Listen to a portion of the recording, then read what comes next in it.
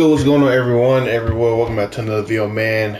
Make sure you like, comment, subscribe, share the video out, watch the ads, set that post notification bell to all when you go ahead and click it and turn it on, okay?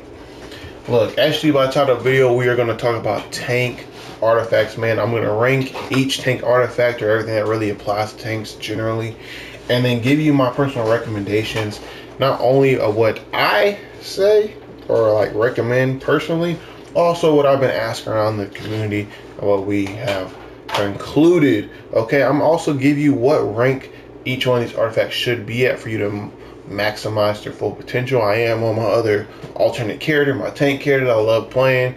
You know, been fire, been ice, been rage, earth, all done. You know what I mean? Been even atomic on this puppy. But nonetheless, I'm gonna give you all my recommendations just in general and for a few powers in particular as well. Without further ado, let's hop into it. Make sure you check out my other videos too, by the way, because we are getting to it, like I said. But I already made the healer one for all healer artifacts and healer roll, damage ones, damage roll, you know what I mean? Troll one's gonna be coming up next if we get enough love on these other three, okay? This one included. But this is how my tier list is pretty much gonna go. This is like the A/S tier. This come my A, B tier, you know what I mean? And then this come my C tier. That's kind of the D tier, you feel me? And you know, as this goes from there. But nonetheless, and then there's a couple that's actually in the F tier that we're not really gonna use, and I can show you when I get to Constantine in here, okay? But let's hop into it. So my first overall pick, I honestly have to say, would be the 7, or the mystical symbol of the 7. I honestly love this one here, and I would even personally recommend that you go ahead and get this up to 160. Now, as you see, when you get up to rank 80, you just get the first, let's say, ability dot, you know, bullet point, whatever. When an enemy hits you, get increased defense by 3% for each enemy within 5 yards, maximum 15%. Then the same goes when you hit rank 120, but at rank 120, you at least get your healing received is increased by 10%. Then rank 160, you get the regenerated small amount of health based on your restoration each time you're struck by an enemy. You have a literally a 1/4 of a second cooldown, which is just fantastic. Once you get to that point, you're pretty much golden, okay? I'll be honest with you, this is a fantastic artifact, especially if you're rage, if you're fire, if you're earth. It's just fantastic all around, even and for ice too. Just really anybody, atomic, you know, anybody. This is, to me, this is my favorite tank artifact, just to me personally, okay? Now, that's a little controversy, because a lot of people, their favorite tank artifact is the manacles. They just love and swear by the manacles, man. Manacles are cool. I like it. It does a lot of different things, similar to how kind of like this one does. You know, it absorbs damage. It basically allows you to reapply it over time for next like 3 seconds, 5 seconds, however much, you know, you got it up to.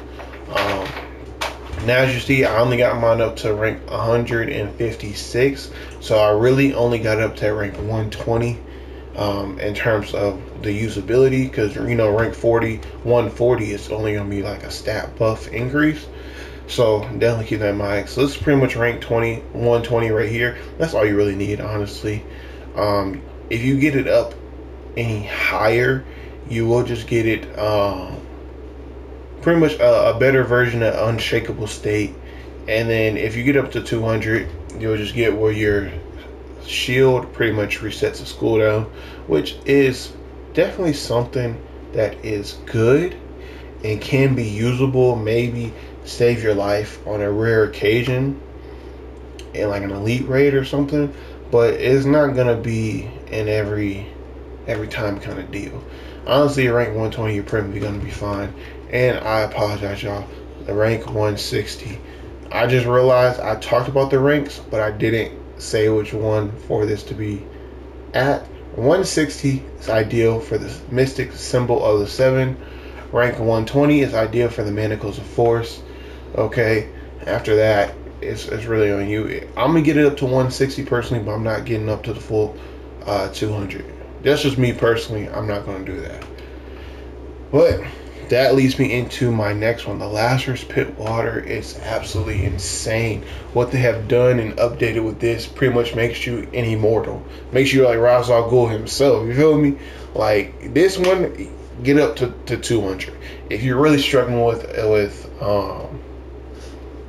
nth metal like that, not only check out my video, which I will be dropping here soon, hopefully like within a few hours, whatnot, that I'll drop, that I will teach y'all how you, instead of spending money on the game, having to pull out your wallet and whatnot and real world money, you'll be able to get all these artifacts up to 200 if you want them to, based on a few techniques and a few methods and ways of how to get nth metal and Dcuo for free, okay, without spending any real world money, I should say. But yeah, this artifact right here, you really need to get up to 200. It's ideal, especially as a tank. You need the smallest cooldown as humanly possible, so you can always have that opportunity, always have these benefits on up at any given moment. But if not, rank 160 is still okay because you got 15 minutes. This is pretty much going to be a mandatory artifact, especially in boss fight encounters for Elite and Elite Plus. And there's not really much more to say. It's definitely going to help you when you're about to get knocked out, especially if something like really large hits you and about to one-shot you. This can save you sometimes. You know, it just pretty much helps you all around, if I'm being honest. This is a fantastic artifact, and it's something that you really want to consider to rank up, especially 200. This is going to be the first one I say rank up to 200 as a tank. Now, this leads me to my other one, because Lasso of Truth is not necessarily going to be a boss pull or a boss, artifact per se. This is more like in the hallways with the ads. You're able to go ahead, tether everything on up, and really just scurry down the hallway and just keep pushing. You ain't got to worry about nothing else. Everything's tethered to you. You walk one way, everything gonna follow you. You ain't got to worry about constantly pulling and trying to do like a pull trick shot and stuff like that. No, you ain't got to worry about none of that. You put this puppy on out. Anything that's near that ad that you pulled originally is with you. They're gonna be stuck with you till they drop. You feel me? Or at least for 5 seconds. Okay. But they should be able to be dropped by that 5-second mark for most stuff. Maybe if you're an elite or something a little bit higher, maybe a little bit longer, you may have to reapply it. But nonetheless, this is a fantastic artifact, mainly for hallways. But I will say, sometimes even in boss fights, I did use this in Elite Plus one time, and it did me justice. I ain't gonna front. More because of that perk at the very bottom here that you get access to at 120. Which is when tethered to an enemy, heal for 1% for rank 120. That is it'll be 2% if you get all the way to 200 of all damage it receives. So if you tether this thing to the boss, mind you, when the boss spawns adds up little minions or whatever the case may be, you can rally them up to it real easy just by them coming in the general vicinity, for one. And two, you're gonna get healed as much, 1% of all the damage that the boss is taking. If you got a good DPS, that's a lot. Me being a fire tank on this tune, I was up all the time. I put that puppy on the boss. I'm good. I'm golden. I'm just sitting there chilling. Cause I ain't got a block. You know what I mean? Being rage, same thing. Atomic, same thing. Like, I was chilling as could be. I love this artifact right here. This is a personal favorite of mine. And I will honestly recommend, I'm gonna get this up to at least rank 160. Just so when you're seeking up to the additional enemies that are non-boss targets, it likes to, emphasize there. But it's 7, and that will pretty much take care of majority of groups. There's very few groups that go past 7. And those who do, you can just, do an additional pull as needed, or they'll pretty much follow suit as, as you're attacking and carrying on throughout the encounter. So once you get up to 160, you're pretty much golden. If you really want to maximize that healing, you could get up to 200, but I don't really see no personal point of it per se. Mind you, it will double the amount of healing you're getting and receiving from that enemy. It's more likely you should tether to a boss. But nonetheless, you should be fine. Honestly, if your DPS are good enough, 1% is going to do you wonders anyways. So an additional 1%, yeah, it'll be cool, it'll be double, but you don't need it. 160 should be fine. Now, Eye of Gemini. I'll be honest with y'all, this is a fantastic artifact. Ideally, with this one here, just to maximize that duration, especially if you're going to be EOG spamming, you should get up to 160.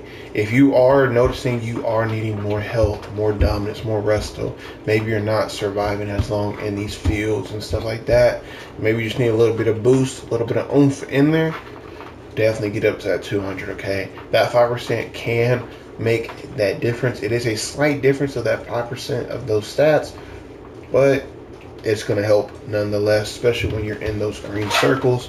You're going to heal yourself, especially when you get up all the way to 200, at least 160, you will get that full 6-second duration. So that's going to help you heal yourself as needed and get enough supercharge back to yourself, but also onto your group and your team as well. Honestly, for my character right here, since it's all, I'm only going to rate up to 160 and call it a day. If I need more of the stats and like more of the healing and whatnot for survivability, I might put on the Lasso of Truth. I might put on the Everyman Protocol, which I'm gonna get to in a sec, or just Lash Fit Water for the ultimate, you know, I'm not gonna die kind of deal. But as I was saying about Everyman Protocol, a few people like Obsidian Chill, he really likes this one. I like it too. It is actually pretty usable, and sometimes I know I'm gonna get a little hate for this. I will actually take Manacles out and replace it with Everyman Protocol, pair with Mystic Symbol of the 7 and Lasso of Truth, and I've done a lot of good things with that. I'm gonna be honest. Now with Everyman Protocol, I will say your recommended rank or level that you want to level this up to will be about 160, as I have it here. 160 is that good sweet spot where you're getting enough benefits of each of the certain health brackets and not really doing too little or too much on anything, okay?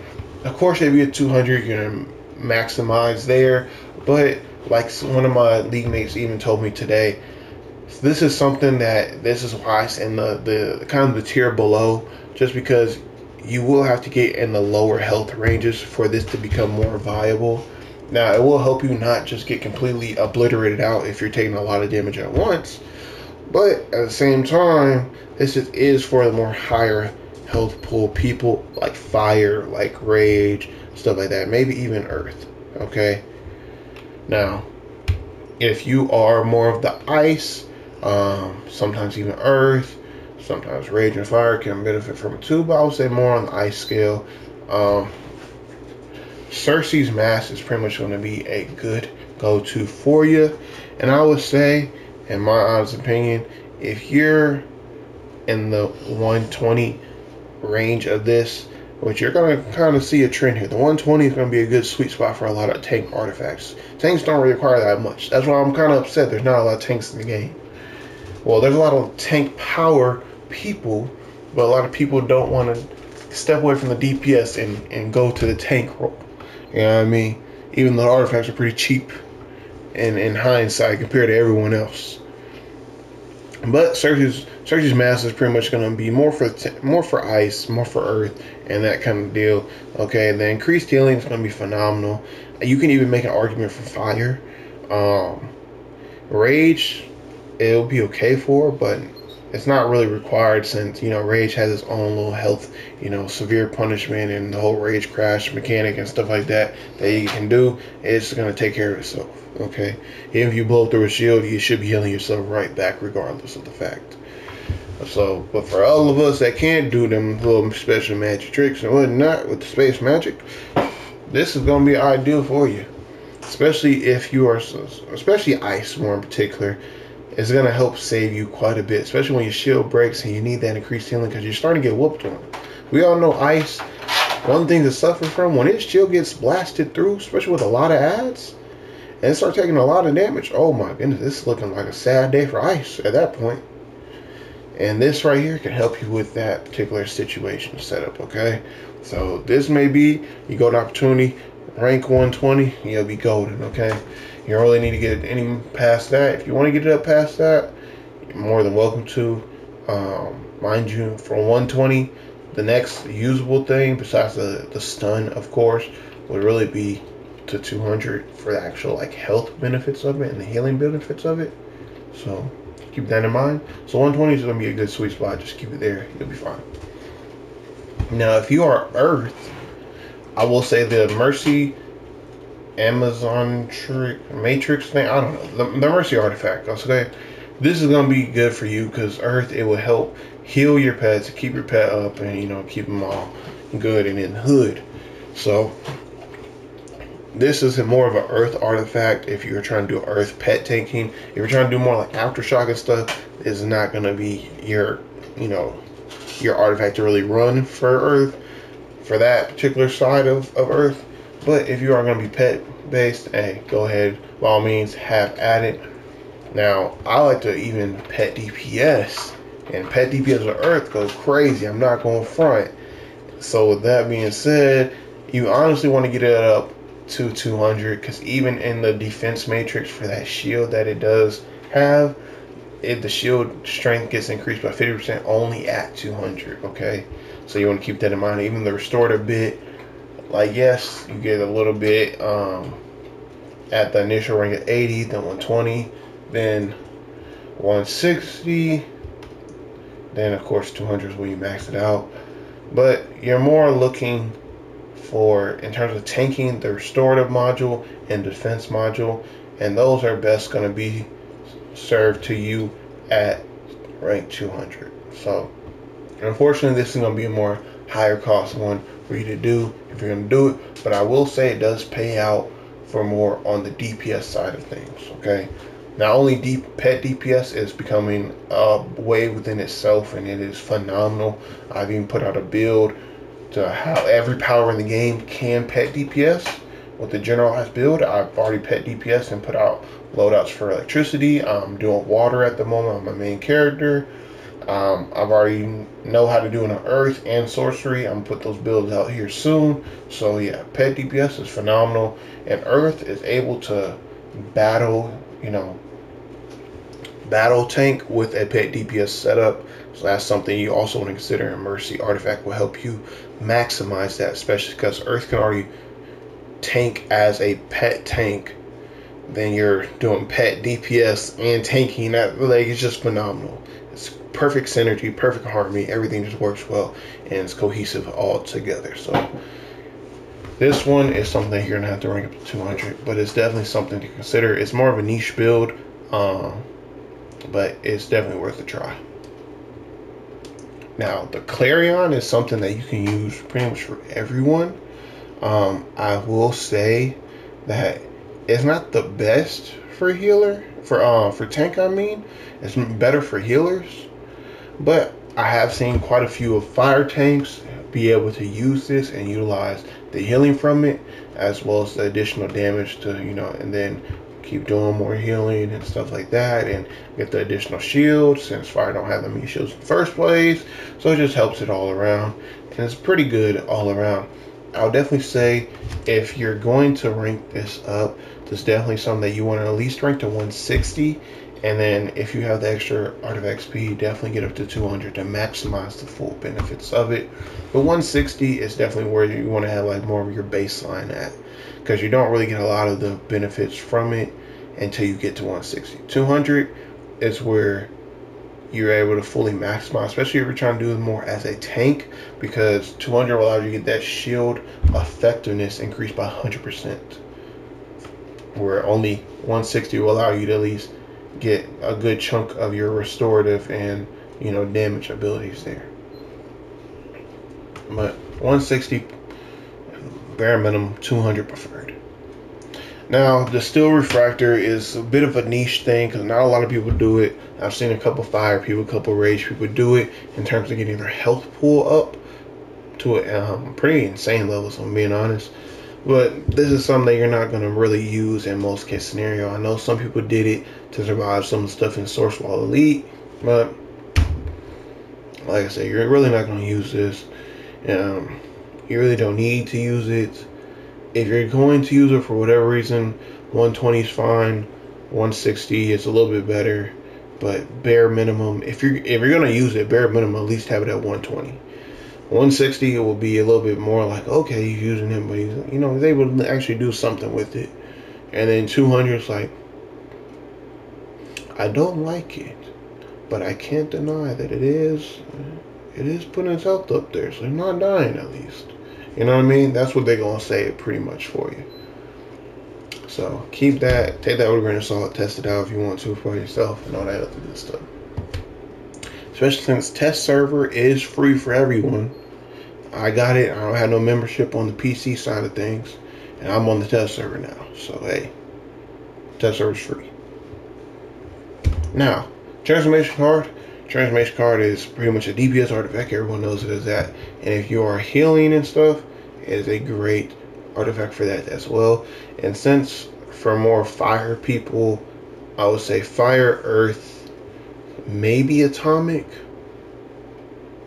Rage you really don't need it because you have that whole rage mechanic where you kind of have like the with the rage crash and everything. But I would say more fire, more earth, and more atomic can take advantage of the transformation card, especially the healing side of things. That's more of a fire thing, where you're going to be able to heal like crazy and get them crits to always have your health pretty much up to max. Okay, don't worry about the reduced damage or healing. That's really not going to make any difference for you, regardless, because you're not going to do that much damage in the first place. And healing, you take 10-20% away from healing, that's nothing. Okay, even 21%, that's not going to be that noticeable. It's gonna be a little noticeable, but not like, oh my goodness, you can't stay alive noticeable. You know what I mean? You're still going to be perfectly fine. And the amount of crit that you get from this, it says 20%, but I literally was doing DPS testing earlier without transformation card, and I got anywhere from 2% crit rate within a 10-second parser to at the max 18% crit chance rate in a 10-second parser. I couldn't even get over 20, but once I put the transformation card back on, my normal low end of crit rate in 10-second parser was 40%, and the high end was 80%. So you see there, it says 20%, but that 20% ain't always 20%. It's a lot more most times. So definitely keep that in mind. This phenomenal artifact, and on the healing side alone, it's just insane. Like, you will not need as many abilities whatsoever at all. Like, instead of you needing smoke flames and maybe pop a shield and then pop what's it called, your breakout as well to heal you, you don't need to do all that. Backdraft, that's it. Backdraft already heals pretty decent, but you make backdraft crit every time. Backdraft, that's it. You don't even need that. You don't even need smoke flames at that point. Backdraft, you good. I need another heal. Let me just do that because it's gonna crit. You know what I mean? It's insane. The amount of crits you get with this is absolutely ludicrous. Sometimes you become so dependent on relying on it to crit that it makes you kind of a little handicapped at times because you might change your play style. So definitely keep that in mind. Take that with a grain of salt and be careful. I recommend, you get up to 80 is where you get the benefit of it, and you pretty much get the full benefit of it there. But if you want to make a rational breakdown of it, at least get up to 120, so it comes down from 21% damage and healing reduction to 19, so you can at least make sense in your head, like, oh well, 19% is reduced for a 20% gain. That's good. That's okay. I'm gaining 1%. You know what I mean? You make it make sense in your head, and it's more rational. Plus, it just seems a little bit better at 120 anyways. Mind you, it's only 2%, but it adds up. Strategist card, amulet, and heart devices are pretty much the last three I have here, and that's like more of a D tier. Strategist card is something that you don't really want to use. I'm gonna be honest with you, you don't. If you do want to be using it, at least get to 160. There's no point in using it because as a tank, the only thing you're gonna use it for is to heal over time. And fire has way better heals and way better artifacts to use. Even every man would be better to be used for fire. 7 symbols of Mystic Symbols of the Seven will be better to use. Manacles, better to use. Lazarus Pitwater, better to use. Lasso of Truth, better to use. Eye Gemini, better to use. Like, I'm over here talking, because everything's better to use. Like, you can make an argument. Even Mercy could technically be better used than the Tragedy card, depending on what you're doing per se. You know what I mean? Like, if you're more battle tanking, but like Cersei's Mask is better to use than Strategist card. It's not good to use if you are going to use it for whatever reason and you didn't get kicked yet out the group. 160. Okay. At least because you can at least get the double chance for it to proc to at least say, well, look, guys, I'm actually getting my 8,000 heal or something, and call it a day. So yeah. The Amulet Suicide Artifact, this is good for DPS and DPS survivability as well as DPS just damage. If you're on the DPS side, I recommend to use the 160 for the 20%. Ideally, you want to get that to 200 though for 30%. That's a whole 10% increase in just pure might damage, as well as, I mean, it's 30%. It's 10% increase there. And if you want to use this on the healing side of things, just more as a tank that heals, mind you, it's halved the tank rolls inherently on the finisher portion of it, but you need the 100%. So you can't just leave it at 80. It has to at least be 120, bare minimum, before anything else. Okay, so keep that in mind. 120 if you're gonna use it, but don't use it. You can use it as a DPS, but not as a tank. Don't do that. Now I'll even say you can sit here and do that first, okay? But do not use that. Heart of Isis is something that everyone thought that was going to replace Eye Gemini, but it's not.